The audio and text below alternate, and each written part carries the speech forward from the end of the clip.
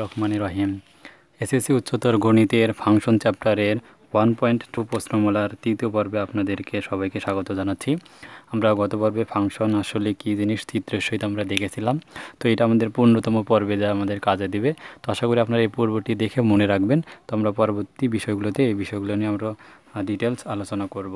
So আমরা ফাংশনের যে বিষয়টা আমরা এখন একটু সংজ্ঞা আমরা বোর্ড বই থেকে আরও বিষয়গুলো দেখে নিব। তো তাহলে আমাদের ফাংশন সংক্রান্ত বিষয়গুলো থেকে আমাদের আরও ক্লিয়ারলি একটা ধারণা চলে আসবে। যেমন সেটের মতো ফাংশনের ধারণা গণিতের একটি গুরুত্বপূর্ণ বিষয়। তো আমরা আগেই বিষয়গুলো নিয়ে ডিটেলস আলোচনা করেছি।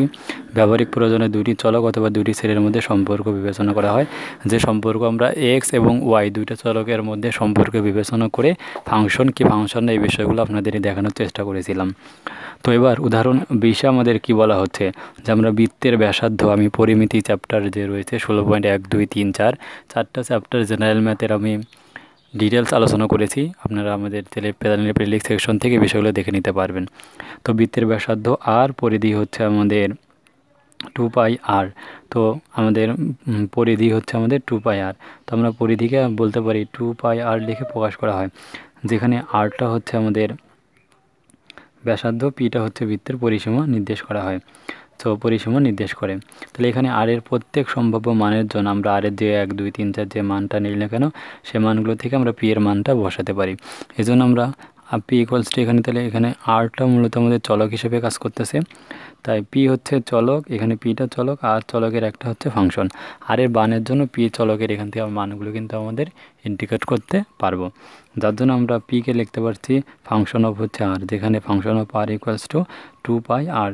কারণ এই আর এর উপরে পির মানটা নির্ভর করতেছে, সেজন্য আমরা ফাংশন অফ আরকে 2πr লিখে প্রকাশ করতে পারি। তো এই ফাংশনীয় সম্পর্কটি দ্বারা আর এর ব্যাপ্তি সেট এক্স থেকে পি এর ব্যাপ্তি ওয়াই এর ফাংশন সংজ্ঞায়িত হয় বলে ধরা হয়। কারণ প্রথম উপাদানকে এক্স চিন্তা করব, আমরা যে চিত্রগুলো আমরা বলতেছিলাম যে প্রথম উপাদানগুলোকে এক্স, দ্বিতীয় উপাদানগুলোকে ওয়াই চিন্তা করে আমরা ফাংশন সংজ্ঞায়িত করব। প্রথম উপাদানগুলো এক্সের মানটা ডোমেন, দ্বিতীয় উপাদানগুলো রেঞ্জ, এই বিষয়টা আমরা বলেছিলাম। তো এই সংজ্ঞায়িত আমরা করা হয় কারণ এটা মৌলিক বিষয় আমাদের ধরে নিতেই হবে। তো এই জন্য এক্স থেকে ওয়াইয়ের বর্ণিত অন্যয়কে আমরা বলতে পারি আর পি দিয়ে, যেহেতু এখানে চলক আমাদের, তাই আর কম পি, আর এর সবগুলো মান এক্স করে থাকবে এবং পি এরগুলো মান ওয়াইয়ের মধ্যে থাকবে। এবং এখানে অন্যয়ের যে সম্পর্কটা সেটি হচ্ছে পি ইকুয়ালস টু 2πr। তো এটা অন্যয় সম্পর্কিত আলোচনা। তো আমি অন্যয় সম্পর্কিত আলোচনা অনেকগুলা পর্ব আমি আপলোড করেছি। তো সেটের জেনারেল ম্যাথমেটিক্সের ডিসক্রিপশন বক্সে লিঙ্ক দেওয়া থাকবে, আপনি সেখান থেকে দেখে নিতে পারেন। সো আমি সবগুলো বিষয় ডিটেল আলোচনা করেছি। এবার আসে আমাদের ফাংশনের যে সংজ্ঞাটা, আমি ফাংশনের যে একটা ভালো সংজ্ঞা আপনাদেরকে দিয়েছিলাম, সেই সংজ্ঞাটি হলো যে একই প্রথম উপাদান বিশিষ্ট কোনো ভিন্ন যদি কোনো ক্রমজোড় না থাকে তাহলে সেটিকে বলা হচ্ছে ডোমেইন, মানে সেটাকে বলা হচ্ছে ফাংশন। তার প্রথম উপাদানগুলো সেটটা হচ্ছে ডোমেন, দ্বিতীয় উপাদানগুলো সেটটা হচ্ছে রেঞ্জ আমরা বলতেছিলাম। কিন্তু আমরা যদি এই সেট সংক্রান্ত আলোচনা বিভিন্নভাবে আপনাদেরকে করানো যায়, সংজ্ঞা করা যায় ফাংশনের সংজ্ঞাটা। তো বইয়ের যদি আপনি সংজ্ঞাটা দিতেই চান এক্সের সম্পর্কের মাধ্যমে, তো আমরা এখানে কি করেছিলাম যে এক্সের সাথে ওয়াইয়ের একটা সম্পর্ক আমরা নির্ণয় করেছিলাম। তো সেটা এখানে বলা হচ্ছে যদি এক্স ও ওয়াই সেট হয় এবং কোনো নিয়মের অধীনে এক্স সেটের প্রত্যেক উপাদানের সঙ্গে ওয়াই সেটের কেবল একটি উপাদান সংশ্লিষ্ট করা হয়, তবে ওই নিয়মকে এক্স থেকে ওয়াইয়ের বর্ণিত ফাংশন বলা হয়। কারণ আমরা ফাংশন হতে গেলেই যে এক্স সেট এবং ওয়াই যে দুইটা আমাদের সেট রয়েছে, এর একটা উপাদানের সাথে এক্স সেটের একটা উপাদানের সাথে ওয়াইয়ের সেটটা আমরা কিন্তু বিবেচনা করতেছিলাম একটার সাথে কেবল একটা মাত্র। কারণ যখনই আমরা একটা উপাদান দুইটা উপাদানকে আমরা ডিনোট করতেছিলাম তখন সেটি কি হয়নি, আমাদের ফাংশন কিন্তু হয়নি, ফাংশন হয়নি। এখানে ফাংশনের সংখ্যা হতে গেলে কোনো নিয়ম অধীনে থাকতে হবে। কোনো যেমন একটা আমরা শর্তের সাপেক্ষে আমরা এখানে বলতেছিলাম যে Y equal to 2x plus Y, এই একটা নির্দিষ্ট আমাদের সম্পর্ক বিবেচনা এনে আমাদের ফাংশনকে সংজ্ঞায়িত করতে হয়। তো এজন্য আমাদের নিয়মের অধীনে রেখে আমাদের ফাংশনকে সংজ্ঞায়িত করতে হয়। তো এটা হচ্ছে আমাদের ফাংশনের সংজ্ঞা। ফাংশনকে সাধারণত এফ জি এগুলো প্রতীক দ্বারা প্রকাশ করা হয়। তো এরপরে আমরা জানবো আমাদের সবচেয়ে গুরুত্বপূর্ণ টপিক, সেটা হচ্ছে ডোমেন এবং কোডোমেন। তো এক্স সেট হতে ওয়াই সেটের এফ যদি একটা ফাংশন হয়, তাহলে এফ অফ এক্সটাকে আমরা বলতে পারবো যে আমরা ফাংশনটাকে এভাবে আমরা লিখতে পারি। যদি আমরা এই যে সেটটার কথা আমরা চিন্তা করি যে এক্স সেটটা এখান থেকে, তাহলে এটার ফাংশনটা আমরা যদি ফাংশনটাকে এফ দিয়ে চিন্তা করি, তাহলে ফাংশনটা হবে এফ অফ এক্স টু হচ্ছে ওয়াই লিখে প্রকাশ করতে পারি। আর একে আমরা যদি এইভাবে লিখতে পারি F of x equal to আমাদের ওয়াই, এটা আমরা কিন্তু বলতে পারি। তো সেই বিষয়টা এখানে বলা হচ্ছে যে F of x two Y লিখে প্রকাশ করা হয়, যেখানে এক্সটাকে আমরা কি বলবো, এই যে প্রথম উপাদানগুলো থাকবে এক্সটা হচ্ছে আমাদের ডোমেন এবং ওয়াইটা হচ্ছে কোডোমেন।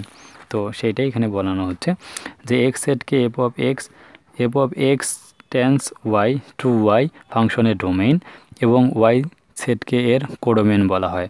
তাহলে আশা করি আপনারা ডোমেন এবং কোডোমেনের যে বিষয়টা বুঝতে পেরেছেন, যে ফাংশন আকারে যদি আমরা প্রকাশ করি তাহলে এক্সের মানগুলো হচ্ছে আমাদের ডোমেন এবং এই সেটের যে ওয়াইয়ের মানগুলো আমরা পাচ্ছি তো সবগুলো হচ্ছে আমাদের এই সংক্রান্ত যদি থাকে তাহলে সেক্ষেত্রে আমাদের সেগুলো হচ্ছে কোডোমেন। তাহলে অনেকের কোশ্চেন থাকতে পারে তাহলে রেঞ্জ কোথায় গেল? রেঞ্জটা হলো এই ফাংশনটার মধ্যে মানগুলো বসানোর পর যে মানগুলো আমাদের বের হয়ে আসবে মেশিন থেকে, যে মানগুলো আমাদের বের হবে সেই মানগুলোর সেটটাই হচ্ছে রেঞ্জ। মানে মান বসানোর পরে যেটা ভ্যালুটা পাবো সেটা হচ্ছে আমাদের রেঞ্জ। এই কারণে আমাদের রেঞ্জের সংজ্ঞাটা কিন্তু এভাবে আমাদের বলা রয়েছে, খেয়াল করুন, যে কোনো ফাংশনে মান বসানোর পরে পাওয়া যায়। এরপর আমরা দেখব হচ্ছে প্রতিবিম্ব বা প্রাক প্রতিবিম্ব।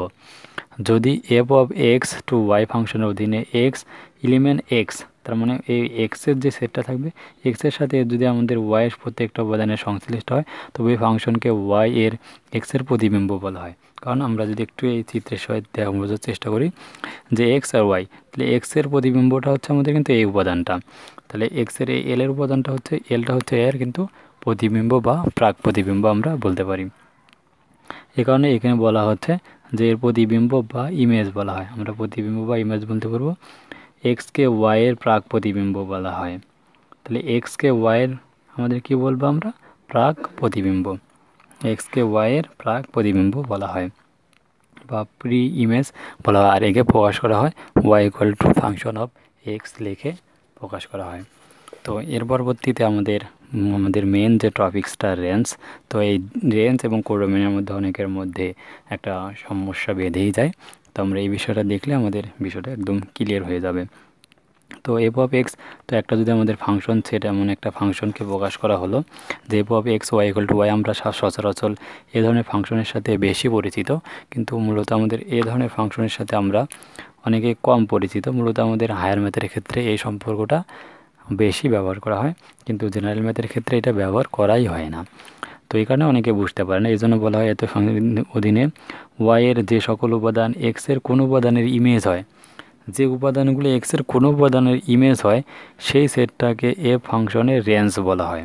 আর রেঞ্জ এফ দ্বারা প্রকাশ করা হয়। যেমন আমরা একটা যদি আগের যে সম্পর্কটা আমরা দেখেছিলাম, তো এই সম্পর্কটা থেকে আমরা যদি নিতেই চাই যে কোনো একটা সত্যের অধীনে আমরা কিন্তু এখান থেকে মানগুলো বের করেছিলাম। তো যদি আমরা এ ফাংশনটা এভাবে চিন্তা করি এক্স টু ওয়াই, আমরা ফাংশন অফ দিয়ে এভাবে চিন্তা করি, তাহলে এই ফাংশনটাতে এক্সের উপাদানগুলো ডোমেন এবং ওয়াইয়ের উপাদানগুলো হচ্ছে কোডোমেন। কিন্তু রেঞ্জ আমরা বসানোর পরে ধরুন ওয়াই ইকুয়ালস টু আমাদের টয়েস এক্স প্লাস ওয়ান দেওয়া হলো, এখানে এক্সের মান আপনাদেরকে চিন্তা করলাম যে 1 2 3, তাহলে এই 1 2 3 এক্সটা হচ্ছে এটা হচ্ছে এর ডোমেইন। কিন্তু কোডোমেন হচ্ছে ওয়াইয়ের মানগুলো, কিন্তু ওয়াইয়ের মানটা এখানে তো অনেকগুলো বের হতে পারে, কিন্তু ওয়াইয়ের অনেকগুলো মানগুলোর থেকে আমরা এখানে যদি এক্সের 1 ইনপুট দিই তাহলে 2কে 2 আর 1-এ 3 পাবো, যদি 2 ইনপুট দেই তাহলে 2 2 4 1-এ 5 পাবো, আর 3 ইনপুট দিলে আমরা 7 পাবো। তাহলে এই যে আমরা 3 5 7 মান বসানোর পরে পাচ্ছি, যার কারণে রেঞ্জ হিসাবে আসবে এই মানগুলো, তখন রেঞ্জ আসবে 3 5 7। আমরা এখানে আরও ইনপুট দিতে পারতাম 4 5 6 7 8, মানে হচ্ছে রিয়েল নাম্বার, মানে আর রিয়েল নাম্বার আমরা ইনপুট দিতে পারতাম। তার মানে এই ফাংশনটার জন্য আমরা যদি চিন্তা করি, এই ফাংশনটার জন্য ডোমেইন হচ্ছে আমাদের 1 2 3, রেঞ্জ হচ্ছে আমাদের 1 2 3 5 7 এবং কোডোমেন হচ্ছে আমাদের রিয়েল নাম্বার। তো আশা করি আপনারা ডোমেন, রেঞ্জ, কোডোমেন এই বিষয়গুলো সম্পর্কিত একটু মানে ইনিশিয়াল একটা আইডিয়া তৈরি রয়েছে। তো আমরা বোর্ড বইয়ের আরও বিষয়গুলো দেখে নেই। বলা হচ্ছে রেঞ্জ ওয়াই সাজ that Y F of x, মানে মান বসানোর পরে কিন্তু দেখুন যে ওয়াই যে আসবে এফ অফ এক্স ফাংশনে বসানোর পরে, যেখানে এক্সটা হচ্ছে আমাদের ফাংশন যে থাকবে তার থেকেই কিন্তু আসবে। আর এই জন্য লক্ষণীয় যে এফ ফাংশনের যেটা হবে কোডোমেন ওয়াইয়ের সেটা কিন্তু উপসেট হবে, কারণ ওয়াইয়ের যে মানগুলো আসবে তার কিন্তু উপসেট আসবে, সেটা সমানও হতে পারে নাও পারে। এই কারণেই কিন্তু এখানে উপসেটের কথা এখানে বলা রয়েছে, তো সাবসেটের কথা বলা রয়েছে। এ কারণে হচ্ছে রেঞ্জ হচ্ছে কোডোমেনেরই একটা হচ্ছে উপসেট বা প্রপার সাবসেটও আমরা কিন্তু বলতে পারি। তো ফাংশনকে আমরা বিভিন্নভাবে লক্ষ্য করতে পারি। তো আশা করি আপনারা এই ডোমেন, রেঞ্জ, কোডোমেন এই বিষয়গুলো নিয়ে আপনাদের আর মনে আর কোনো ডাউট নাই। আমরা এই বিষয়গুলো আমরা আস্তে আস্তে আরও আমাদের যে পর্ব আমরা করব। তো আমি বলেছি এই চ্যাপ্টারে আমরা মোট পর্ব করব হচ্ছে 68টা পর্বে সবগুলো বিষয় আমরা একটা একটা করে খুঁটিনাটি আপনাদের বোঝানোর চেষ্টা করব। সো এই পর্বে আমরা ডোমেন, রেঞ্জ, কোডোমেন বিষয়গুলো আমরা জানলাম। সো পরবর্তী ভিডিওতে আমরা হচ্ছে বোর্ড বইয়ের এ সংক্রান্ত আরও যে উদাহরণ রয়েছে আমাদের, তো আমরা পর্ব 4-এ 21, 22, 23 নম্বর উদাহরণ নিয়ে আলোচনা করব। সো সেই পর্বটি দেখার আমন্ত্রণ জানিয়ে এই ভিডিওটা এখানে শেষ করছি। সো আসসালামু আলাইকুম রহমতুল্লাহ, দেখা হচ্ছে আমাদের পরবর্তী পর্বে।